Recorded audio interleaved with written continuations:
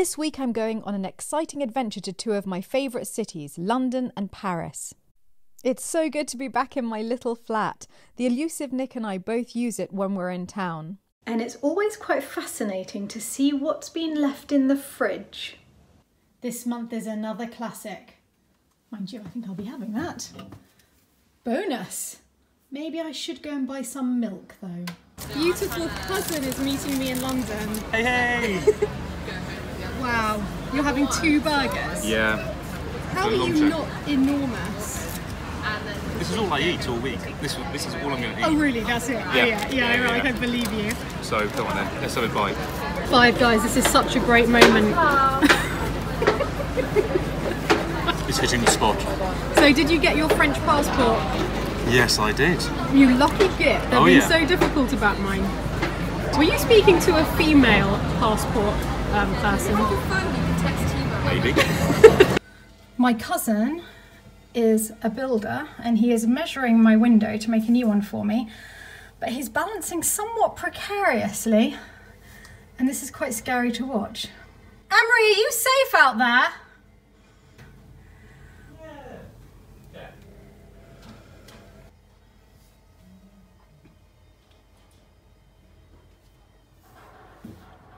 And what's next? Were there 3 or? That's 2. Just those 2? Just those 2. Brilliant.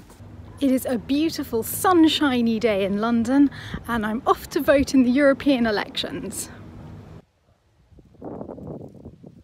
All done. That took 30 seconds and I'm free to go and have a picnic in the park with my friend. I'm waiting for my friend Marina to turn up and this is a pretty perfect spot to wait.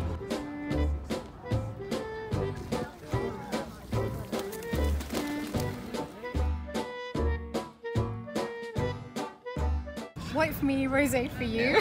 Sorry. I don't know what the goose wants. The goose hasn't shown a preference yet as to which wine he Maybe you can put have. 2 bottles in front of him. I'm pretty sure that There we go. The rosé seems to be interesting him. Didn't know there were going to be 3 of us in this picnic today. He has his own grass. We can't do that. We need the smoked salmon and the cheese and the salad and the olive bread and the brie. There is a leaf hanging up. You can't have any of the picnic. We just can't get rid of the goose. It's like a safari picnic. That's why I'm keeping my eye on you. Yeah, the minute I look at you, you start pretending to eat grass, but I know that the second my back is turned, you're sneaking closer and closer. It started with a couple. It's like Day of the Triffids, only it's Day of the Geese. I think he wants my wine. Oh, hello. Welcome to our picnic.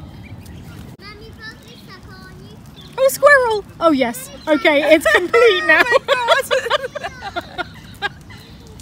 This is insane. It's so unfair. I'm at the hairdresser's, miles away from home in London, and I've just had the most exciting news from Marie about what's happening at the chateau, and I'm not there to see it. So, while Stephanie is in London, something very exciting have happened. There is a little chick, maybe new this morning, I'm not sure. Have a look. In the corner, little one. Oh, it's so cute. Lalande have now a new chick. I'm going to collect my American friend Mason from the tube station because we have a super exciting day ahead. We're going to go and see Harry Potter, both parts. This is it, the golden ticket. Oh, it's even slightly sparkling. There's magic abound in dumpling land. We're fortifying ourselves with a ton of dumplings and then we're off to the theatre. I've been waiting for this moment for ages. This is how excited we are. And in between the 2 parts of the play, we're having suitably Harry Potter-esque cocktails at the Opium Cocktail Bar. Harry Potter was amazing. I can't describe enough how awesome it is, and if you can, you should definitely go. And now I'm just grabbing a cup of tea and waiting for Mason to appear, and when he does, we're going to go off on an adventure that I've planned in London called A Tale of Two Towers. The first tower is the Monument. It was built to commemorate the Great Fire which destroyed 2/3 of London in 1666. In just 3 days, the fire annihilated over 13,000 houses and 80 churches. Just as in the recent fire at Notre Dame in Paris, London lost the spire of its St Paul's Cathedral. King Charles II and Parliament vowed that London would rise more beautiful than it had ever been. And the Latin inscription ends with the words, "Haste is seen everywhere. London rises again, whether with greater speed or greater magnificence is doubtful. 3 short years complete that which was considered the work of an age." We have to walk up all 311 steps of this tower. It's a long way up. I've brought Mason right up to the top of the tower. We're exhausted. When it was first built, this monument dominated London's skyline. But now it's dwarfed by the Shard, London's tallest building, which is going to be our second tower of the day. Going down is a heck of a lot easier. The Shard has another huge advantage over the monument in that it has a lift to go to the 57th floor where we're going to have a drink in Gong Bar. From our table here we can even see the monument. But now on to more important things, choosing my cocktail. Oh, this is so cute. It's actually pretty delicious. Wow, the sun has just come up after the rain and there is a rainbow right over the city of London and you can see Tower Bridge below. And now the part I'm most excited about. I'm finally going to go and eat at Mike's restaurant, the Harwood Arms. Ever since Mike Robinson saved the day and made an impromptu dessert in Vlog 62, I've been dying to come to his restaurant in Fulham. We are about to have a venison faggot, something that Mason assures me would never be seen on an American menu. We're starting with whipped chicken liver and thyme hobnobs, and asparagus with duck ham and a soft-boiled pullet egg. And really embarrassingly, I've gone for 45-day aged steak and all the trimmings, whilst Mason's having light cod and cauliflower. And I'm finishing it all with a marmalade ice cream sandwich, so insanely delicious I can barely describe it. I'm definitely going to need an Uber home.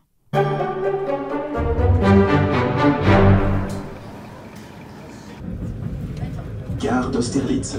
We've made it to Paris and now we're trying to find the boat that we'll be staying on. Yes, we found our boat! And it even has the same golden swan as Lalande. And easily one of the most glorious hotel rooms I've ever been in my life. I can't believe that I accidentally dressed to match the room and now I am completely camouflaged. I love everything. It's making me want to go back to Lalande and paint the room entirely orange. I'm not convinced that that would fit well with a period. Oh, it's so good!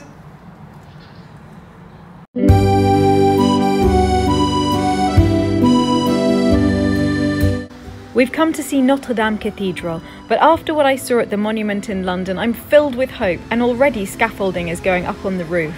Obviously Notre Dame is closed during works, so instead we've come to visit Paris's second largest church, Saint-Sulpice. Its extraordinary facade was inspired by Sir Christopher Wren's new St Paul Cathedral in London, built to replace the one damaged by fire in 1666.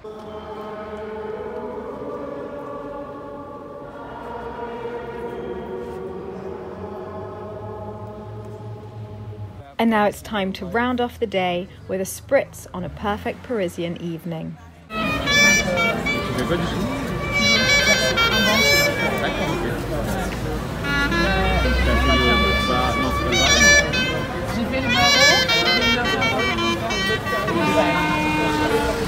And enjoy the incredible view from my bed.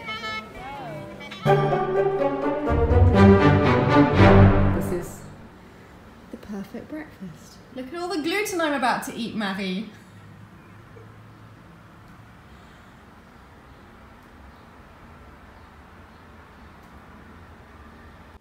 But as usual, the only downside is that in France it's believed that a tepid cup of water next to a tea bag constitutes a cup of tea.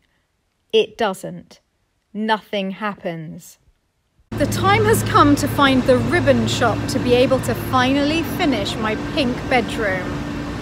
But to get there, we're thinking of trying a new form of transport, a scooter. What could possibly go wrong? Nothing. It's going to be perfect. There you go. Have fun. Kickstart to get up speed, press the throttle to accelerate, squeeze the brake to slow down. Well, what's the throttle and where's the brake? What do I do? What do I do? I don't know how to start it.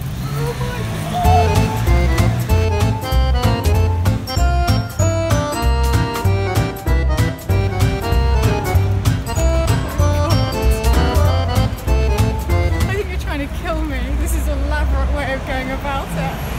Against all the odds, we've arrived in one piece at Passementerie de Clare.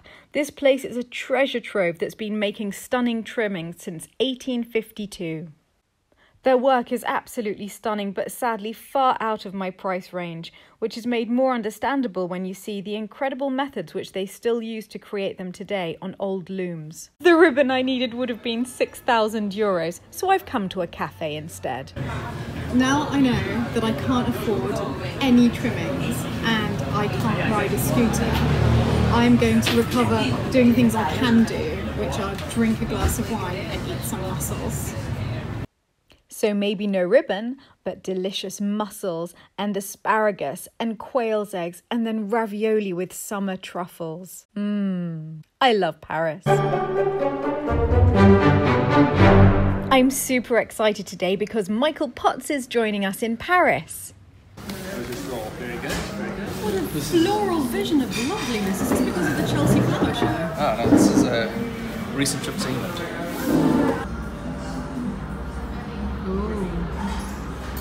We're having breakfast in Angelina's, which has Michael's favourite hot chocolate in the world. It's bloody good. We're all going together to visit a museum that I have wanted to see for years. This mansion was built for the rich banker Moïse de Camondo. It was based on the style of Marie Antoinette's little palace, Le Petit Trianon at Versailles, but it was built between 1911 and 1913. Shortly after its completion, the First World War broke out, and Moïse's son Nissim became a fighter pilot for the French. He wrote letters to his father nearly every day from the war, but tragically in 1917 his plane was shot down and he was killed. His father left the building and all of its contents to France in memory of his son Nissim de Camondo. There's a bewildering array of treasures in this house. The 2 green chairs in this room belong to Louis XVI's sister. And the Japanese lacquered bronze sake bottle in this room belonged to Louis XV's mistress, Madame de Pompadour. The giltwood folding screen at the right of this oval drawing room comes from Louis XV's games room in Versailles. The beautiful green dining room has lots of silver tureens, which all come from a service commissioned by Catherine the Great of Russia for her lover, Count Orloff. Just off it is the much smaller porcelain room, lined with stunning services, and this is where Moïse de Camondo would eat when he was by himself. The biggest dinner service in here is one of the famous Sèvres Buffon services. Each piece was made with different birds, taken from the 1,000 or so engravings of the natural history of birds published after 1770 by the Count of Buffon. Honestly, I could stare at these for hours, but I think the boys are getting a bit impatient. Do you feel we've got a bit of work to do at Lalande? Yeah, I don't know what you've been doing all this time. Okay, but this has given us inspiration. This small room was known as the English Salon, and in the middle there's Marie Antoinette's sewing table. All of these things are really beautiful to see, but it's actually the decorative details that are inspiring me the most for Lalande. I want to hang paintings in this way using ribbons and tassels, and I'll start with my bedroom as an experiment. I'm fascinated by the curtains. I'm just looking at the way all of the curtains are done. There's a different pattern, different swag design in every single room, and some of them I can definitely recreate at Lalande. This was Moïse's private library, where he would sit and peruse auction catalogues to add to his collection. But I have no time for reading because I'm distracted by the curtains. They're just like the tails from Swag and Tails on Pelmet, and they're not designed to be closed. We need to start from scratch with Lalande. Just from scratch. I mean, for a start, all of the doors should be mirrored like this. How beautiful that you can barely even notice that it's a door. Most surprisingly, this house isn't just beautiful. Even though it looks 18th century, it's very modern. It had lots of great bathrooms, electric lighting, an elevator, even a vacuum cleaning system. And the luxurious kitchen has a huge coal-fired range cooker and an enormous rôtisserie. They even have the same electric call bell system that we had in the Edwardian house that I grew up in. And this is making me realise what a great idea a tiled ceiling is in a kitchen, easy to clean and so light. These are the rooms that easily remind me the most of Lalande. The washing up room, possibly the room we spend the most time in there. And the servants' dining room. I would love to go back in time and listen to the laughter and gossip in this room. Well done, Mason. We leave you alone for 5 minutes and you do something marvellous. It's like bringing my own personal garden having you here, Michael. Good. After all that excitement, we've made it back home and it's good to see Lalande again, and I'm inspired to do so much work here now. Oh, as soon as we're back, Marie's taking us to the baby chicks. It's good to be home.